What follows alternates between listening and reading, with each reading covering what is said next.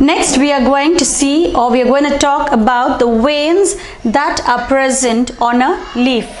So veins provide support for the leaf and transport both water and minerals and food energy through the leaf to the rest of the plant. So the main function of the leaf is to provide, the veins is to provide support to the leaf, and it transports food, water, minerals and food energy through the leaf to the rest of the plant.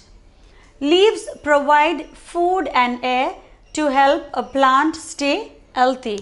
So the leaves provide food and air to help a plant stay healthy and grow. Through photosynthesis, leaves turn light energy into food. So the sunlight absorbed by the chlorophyll is then converted into food. So through photosynthesis, leaves turn light energy into food. Through pores or stomata, leaves breathe in carbon dioxide and breathe out oxygen. So as I've told you, on the underside of the leaves there are tiny holes present called stomata. So these stomata breathe in carbon dioxide and breathe out oxygen, and the oxygen that is given out by the leaves or by the plant are used by humans and animals to breathe. So veins provide support for the plant and transport food, water and minerals through the leaf to the remaining parts of the plant. Leaves provide food and air to help a plant to grow healthy. Through photosynthesis, leaves turn light energy into food. Through pores or stomata, leaves breathe in carbon dioxide and breathe out oxygen. Leaves also release water, much like how we sweat, like how human beings sweat. Leaves also leave out excess water. There are two different types of leaves. So coming to the leaves, there are two different types of leaves, that is your simple and compound leaves.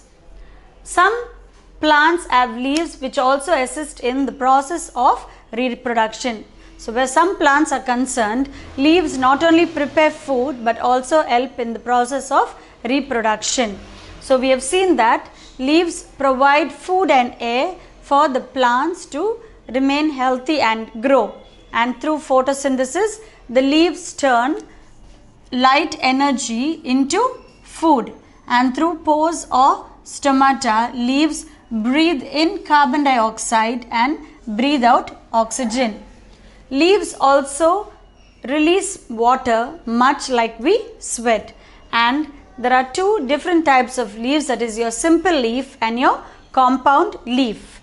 In some plants, leaves not only help in the manufacture of food but also help in reproduction.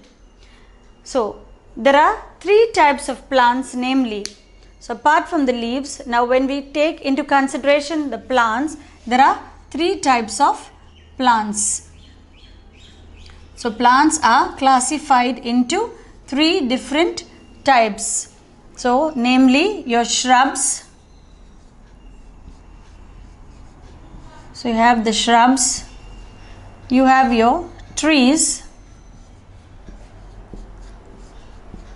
and climbers.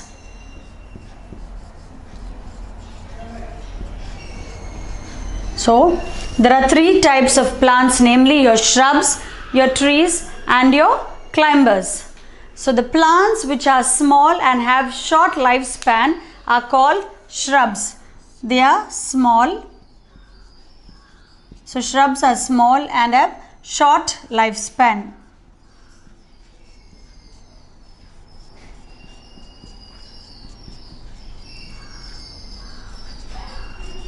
So shrubs are plants that are small and have a very short lifespan. The plants which are very big, and so plants that are very big and have a longer lifespan are known as trees. Very big and longer lifespan.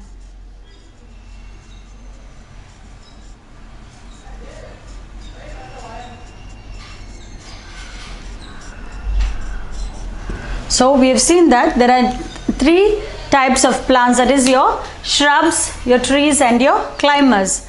And shrubs are plants that are small and have a short lifespan, and trees are plants that are very big and have a longer lifespan.